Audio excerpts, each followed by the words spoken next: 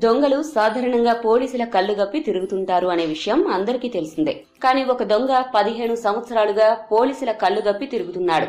చివరికి పోలీసులకు ఎలా చిక్కాడో తెలిస్తే ఎవరైనా ఆశ్చర్యపోవాల్సిందే.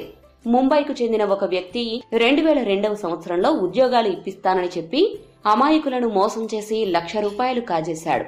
ఆ తరువాత పూణేలో జరిగిన ₹1 కోటి కుంభకోణంలో ప్రధాన నిందితుడిగా ఉన్నాడు. ఇలా ఎన్నో ఆర్థిక నేరాల్లో నిందితుడిగా ఉన్నాడు. అంతేకాకుండా ఇతనిపై పోలీసులకు అనేక ఫిర్యాదులు అందాయి. పోలీసులు ఇతన్ని పట్టుకుందామని ఎన్నోసార్లు ప్రయత్నించినా ప్రతిసారి విఫలమయ్యారు. ఎన్నోసార్లు ఇంట్లో ఉన్నాడని సమాచారం అందినా కూడా వెళ్లి తనిఖీ చేస్తే దొరికేవాడు కాదు. ఇలా దాదాపు 15 సంవత్సరాలు ఒక అంతుచిక్కని నేరస్తుడిగా పోలీసుల రికార్డులకెక్కాడు. కానీ ఈసారి పోలీసులకు అతడు భార్యతో పాటు ఇంట్లోనే ఉన్నాడని పక్కా సమాచారం అందింది. దీంతో పోలీసులు ఈసారి నిందితుడిని ఎలా అయినా పట్టుకోవాలి అనే ఉద్దేశంతో ఇల్లు మొత్తం దాదాపు 3 గంటల పాటు తనిఖీ చేశారు. చివరికి వాషింగ్ మిషన్ లో నిందితుడు దాక్కున్నాడని పోలీసులు గుర్తించారు. గత కొన్ని సంవత్సరాలుగా పోలీసుల కళ్లుగప్పి వాళ్లు ఇంటికి వచ్చిన ప్రతిసారి వాషింగ్ మిషన్ లోనే దాక్కునేవాడట నిందితుడు. ఈ విషయాన్ని అతడే పోలీసులకు వెల్లడించడంతో పోలీసులకు ఒక్క క్షణం మైండ్ బ్లాక్ అయింది.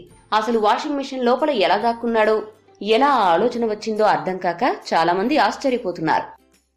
ఈ వీడియో గనుక మీకు నచ్చినట్లయితే లైక్ చేయండి, షేర్ చేయండి. మరిన్ని ఇంట్రెస్టింగ్ అప్డేట్స్ కోసం మా ఛానల్ ని సబ్స్క్రైబ్ చేసుకోవడం మర్చిపోకండి.